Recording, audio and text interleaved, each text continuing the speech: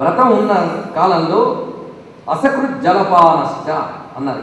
అంటే ఎక్కువగా నీరు తాగడం కూడదు అన్నాడు. అంటే ఈ ప్రాణరక్షణ కోసం అల్పంగా జలం తీసుకోవచ్చు కానీ ఎక్కువ జలపానం కూడదు అనే విషయం చెప్పాడు. తాంబూల భక్షణం వ్రతాచరణలో కూడదు, తాంబూల భక్షణం కూడదు. అలాగే దినశయనం, దివాశయనం అంటే పగటి పూట నిద్రించరాదు. వ్రత నియమం పట్టుకున్నప్పుడు మాత్రం పగటి పూట నిద్రిస్తే ఆ వ్రతంలో ఉన్న పుణ్యాన్ని పుణ్యజనులను అసురులు భక్షిస్తారు. అప్పటి వరకు చేసినటువంటి పుణ్యాన్ని అసురులు భక్షిస్తారు. అందుకే దివాశయనం కూడదు వ్రతాచరణలో ఉన్నటువంటి వాడికి. అదేవిధంగా శారీరక సుఖముకై ఆ సమయంలో ప్రయత్నించరాదు. వీటితో పాటు కొన్ని కేవలం ఇవన్నీ బాహ్యం కనుక కొందరు చాలా మంకు పట్టి మీద సాధిస్తారు, కానీ సాధించలేని కొన్ని నియమాలు ఉన్నాయి, సాధించవలసిన నియమాలు అవి. అందుకే అవి జాగ్రత్తగా తెలుసుకుందాం. క్షమ, సత్యం, దయా, దానం, శౌచం, ఇంద్రియ నిగ్రహ, దేవపూజాగ్ని హవనే, సంతోషోస్తేయమేవ చ, సర్వవ్రతే స్వయం ధర్మ, సామాన్యో దశధా స్మృత. ఏ వ్రతం చేయాలన్నా ఈ 10 నియమములు సామాన్యం. సామాన్యం అంటే అర్థం తక్కువని కాదు, కంపల్సరీ, తప్పనిసరిగా ఉండవలసినది. ఏమిటంటే క్షమ, సహనం లేనివాడు వ్రతం చేయకూడదు. కొందరు ఆ వ్రతం చేస్తూ మధ్యలో కోపం, విసుగు, చిరాకు ఇవన్నీ ప్రదర్శిస్తారు. అది అందుకు క్షమ చాలా ప్రధానం అన్నారు. రెండవది సత్యం.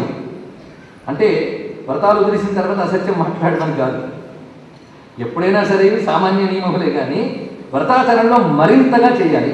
మీరు ఎప్పుడు వ్రతాలు చేస్తూ ఎప్పుడు ఇవి చేస్తుంటే ఇదే మనకు అలవాటే స్వభావం అవుతుంది. కనుకనే ఇది వ్రతంలో అయితే చెయ్యాలి అని చేస్తాం, చెయ్యాలి అని చేయడం మొదలెడితే చిట్టజలు స్వభావంగా చేస్తాం.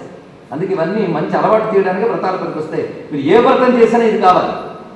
అందుకు సత్యం, దయ, దానం, శౌచం. శౌచం అంటే సదాచారం. కొందరు వ్రతాలకి ఆచారం అక్కర్లేదంటారు, కానీ ఆచారం అవసరం, సదాచారం. తర్వాత ఇంద్రియ నిగ్రహం, దేవ పూజ. అలాగే అగ్నిహోత్రాదులు ఉండేవారు అగ్నిహోత్రాలు మానరాదు. అగ్నిహోత్రం ఉన్నవాళ్ళు ఇప్పుడు ఉండవలసిన వాళ్ళకి కూడా లేదు కనుక దాని గురించి పెద్ద చెప్పక్కర్లేదు.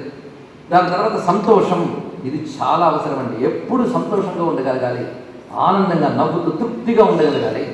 అంతేకాదు కోపం వల్ల ఆ వ్రతం అశుద్ధం అవుతుంది. అప్పుడు మళ్ళీ సచేల స్నానమాచరేత్ అన్నాడు, స్నానం చేయాలి. కోపంగానే కలిగితే మళ్ళీ వెళ్ళి స్నానం చేసి రావాలి.